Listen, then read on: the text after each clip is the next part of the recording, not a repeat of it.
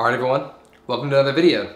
In today's video, I'm going to be covering how simplicity is key in trading and why complexity is actually ruining your ability to perform in the market. So stay with me to the end of the video because at the end, I'm going to be covering how you can actually simplify your approach to the market to reach that maximum performance that you're looking for.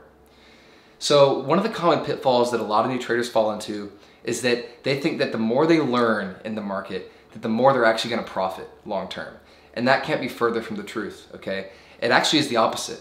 The more you learn, the more you will naturally want to complicate your process and your approach to trading the markets, okay?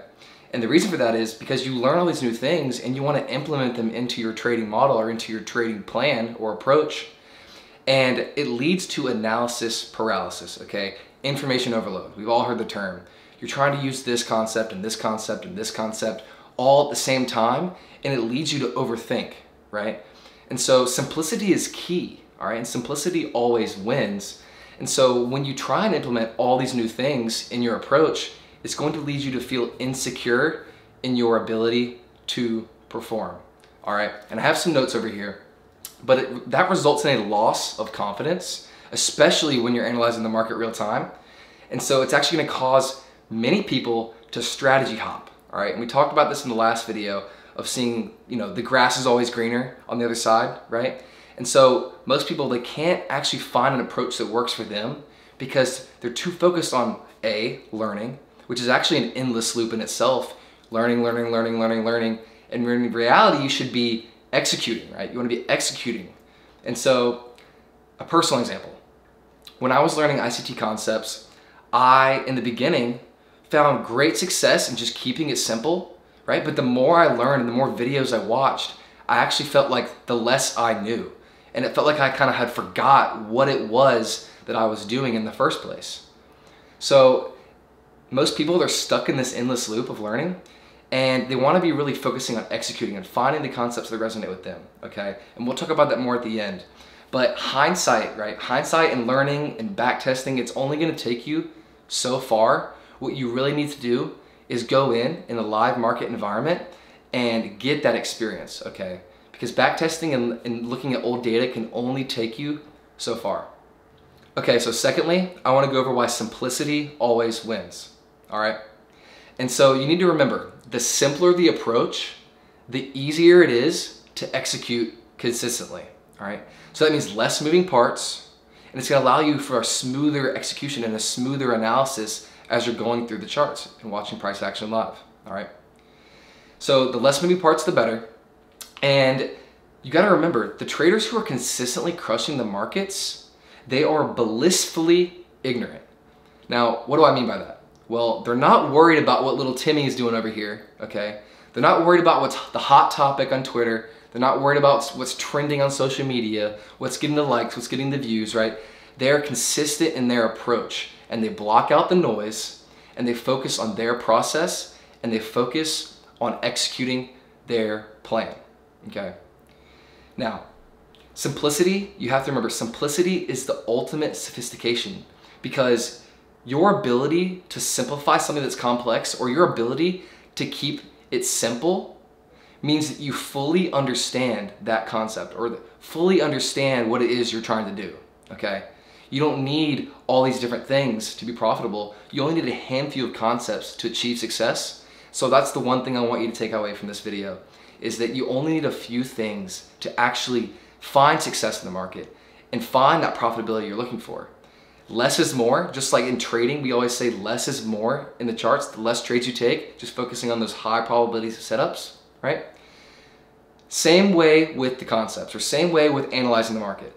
Less is more because it's going to allow for that smoother execution. And that's why simplicity always wins. And that's why the simpler approach actually is the best approach because it allows you to execute consistently in the market. Now, lastly, how do I actually simplify my approach? Let's say I'm a new trader, okay? And I am super overwhelmed. I don't know where to begin. I feel lost.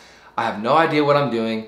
What piece of advice would I give myself to simplify my approach? And these are actually things that I've done in the past, okay? And things I still do. It's a constant work in progress refining my executions and my trading model.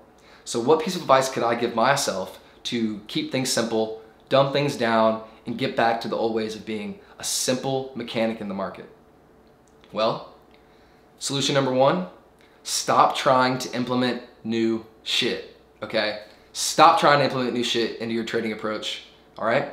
You need to find an approach that matches your personality and that aligns with the type of trader that you want to become, all right? And this is crucial. This is what a lot of people, I think, are missing in their development, all right? They're trying to implement every single little thing, thinking that the more they learn, the less they'll lose and the more money they'll make, but it's the complete opposite. It's the complete opposite, all right? A personal example. I don't like to swing trade, okay? I just can't do it, all right?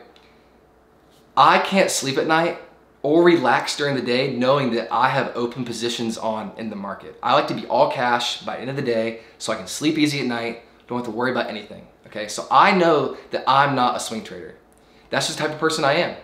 So why would I worry about these concepts that are more for long-term holds, right? Or looking at more of a macro view of the market when really I'm just looking to take a trade during the day and be done for the day, or a quick scalp or two and be done for the day. Get my piece of the pie and exit, right? Break faces and bounce, as Conor McGregor would say, right? So why would I care about what all these other swing traders or all these other people are doing, right? If that doesn't align with the type of trader that I want to be? Well, exactly, it doesn't make any sense. So once you have a strategy that you're comfortable with, what I recommend doing is once you find the concepts that you are comfortable with, that align with your personality, right? And it could be something as simple as, oh, I like this concept that this guy's talking about over here, but he also talks about this. I'm gonna forget about that, and I'm just gonna focus on this one thing and try and see if it works with my strategy. Well, once you find that, and once you find a strategy that somewhat resonates with you as a trader and as an individual, start backtesting it to prove that it works, okay? Second, begin refining it, all right? And then streamline your risk management approach around that, okay? And then thirdly, remain very selective with what you add into your new strategy, all right? Remain very selective at the concepts you choose to implement into your trading once you've found that core strategy, all right? So being selective, it doesn't actually mean that you stop learning. It actually means that you are still going through new content, still learning things, but you're being picky and you're choosing what you are actually implementing into your own trading, right? Because you don't want to keep adding and adding and adding, because then you fall back into that new loop or that endless loop. So you need to start limiting the information you choose to implement into your strategy. And if it resonates and works well with the other concepts you're already using, great, right? Backtest it, implement it, and make sure it's something that you can consistently execute on in the long term, right? So I hope this video helped. If it did, smash the like button, hit the subscribe button, and I'll see you in the next one.